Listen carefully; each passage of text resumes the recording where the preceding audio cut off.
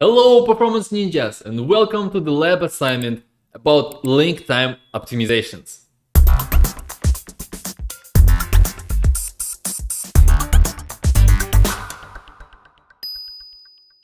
This will be a fairly short video, but it features one of the most important transformations performed by optimizing compilers, so with no doubt you will enjoy this video. When you have a program that consists of multiple source files, traditionally you compile each of them separately and then link together, as shown on the screen, right? But notice that all the optimizations are done for each source file individually, right? And then so after you compile the source code, you get an object file as an output with machine code inside it, right? And so no optimizations performed after that stage. Well, and the problem here is that we are missing some optimization opportunities that compiler cannot do just because it doesn't see the entire program. And here is the simple example. Suppose we have a function foo implemented in some source file b.cpp, and we call that function from another translation unit called a.cpp, right? And so compiler cannot inline this function foo because it doesn't see the body of that function. This particular problem could have been solved if you would place the callee and the caller function in the same source file. However, that's not what you would typically want to do when you have a big program, right? We want to have a nice and clean separation of the functionality in different translation units, so we need another solution here. By the way, I should mention that the tools that can merge multiple source files into a single translation unit do exist. I put links to two of them into the comments under this video. One of them is called CIL, which stands for C Intermediate Language, and the second one is called CPP Merge. Both of them are open source and are available for free. And okay, while you can merge multiple sources together, there are a few limitations to this approach. Well, first, you are not taking advantage of the parallel builds, right? And second, well, what if you want to compile different sources with different compiler options? But luckily, there is much more elegant solution to the problem. Modern compilers provide this special feature called link time optimization, or LTO for short. You can also find it under the name interprocedural optimizations, but it's essentially the same thing. And the idea of LTO is the following. Yes, we still process each source file individually, but we do not compile it down to machine code. Instead, we keep the code in intermediate representation, and which allows us to do transformation afterwards. After we have compiled all the source files individually, we bring them all together, and this process is called internalization in compiler's terminology.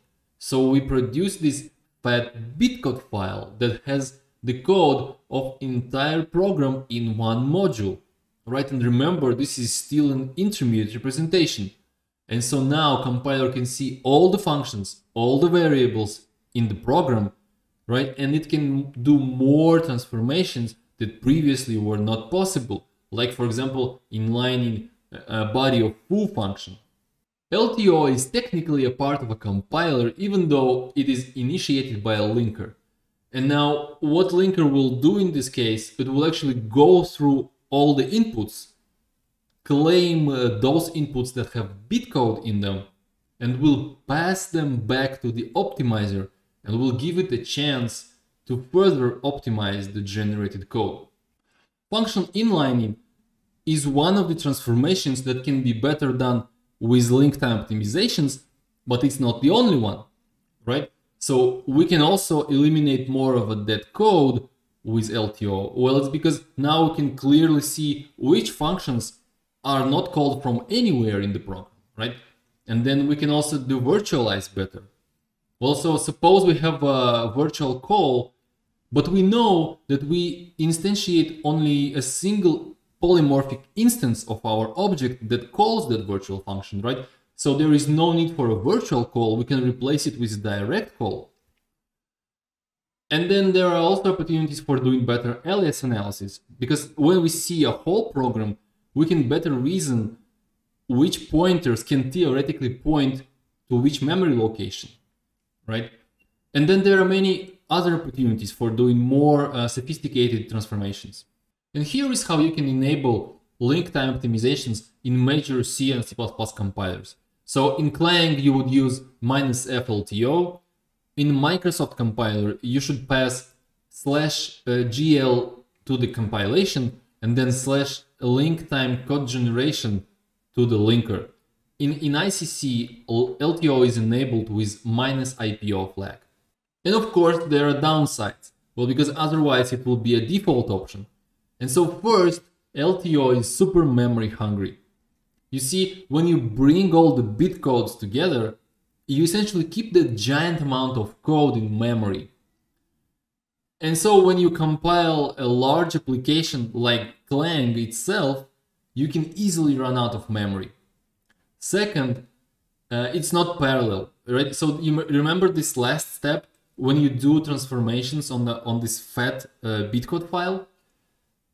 This last step runs in a single thread, and it can sometimes take longer than compiling all the source files for your program.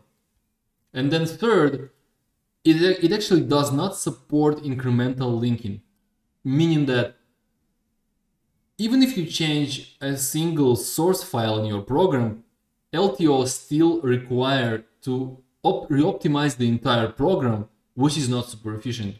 To tackle those issues, LLVM compiler has implemented a feature called thinLTO, which solves all the three downsides at the cost of sacrificing a little bit of performance.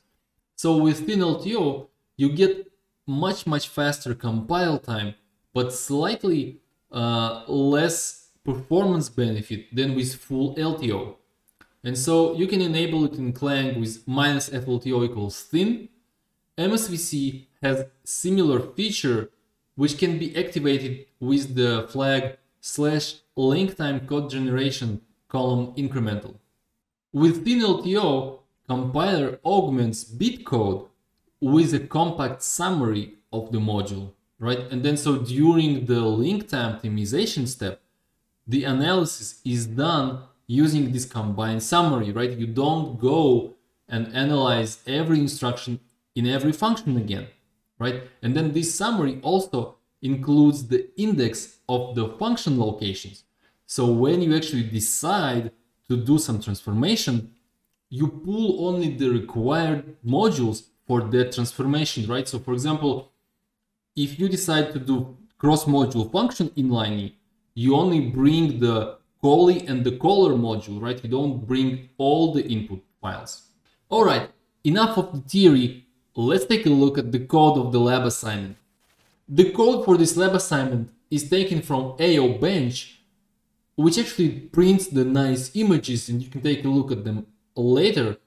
But what's important for us here is that these benchmarks consist of multiple source files, right? And then so, for example, we have hot functions in AO_intersect.cpp source file, like ray_sphere_intersect, which do call this v.dot function, for example, right?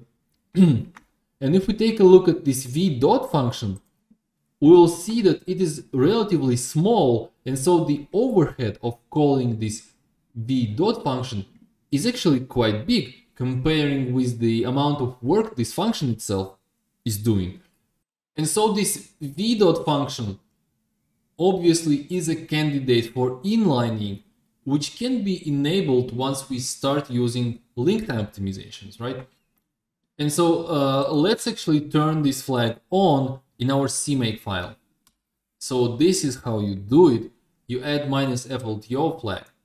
Let's check what benefit it gives us in terms of performance. So you see, I haven't yet saved this CMake file, and so on the left will be my baseline, right?